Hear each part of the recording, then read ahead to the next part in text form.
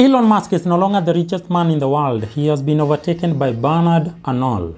Bernard Arnault is now valued at $184.3 billion, whereas Elon Musk is valued at $174.6 billion. Bernard Arnault is the CEO and chairman of the French luxury group known as LVMH.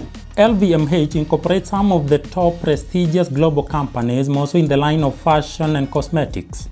Some of the notable brands under LVMH include Louis Vuitton, Christian Dior, Sephora, and Fendi. In the recent past, LVMH has also acquired the American-based Tiffany & Co. company through a $15.8 billion deal. Elon Musk is the CEO of Tesla.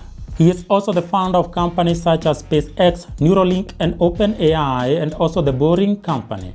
For those of us with a keen eye on the global stock market, the drop of Elon Musk as the richest man in the world did not come as a surprise. Of course, it was expected. In the recent past, we have seen that there has been a drop in the value of Tesla shares in the market. This even accelerated at the time when Elon Musk was closing the $44 billion deal to acquire Twitter. Noting that Elon's shareholding at Tesla has a great impact on his net worth, then a drop in the valuation of the Tesla shares in the market was expected to negatively impact Elon's net worth. And the loss has been confirmed by the latest Forbes list of billionaires, where now Elon Musk is positioned at number 2.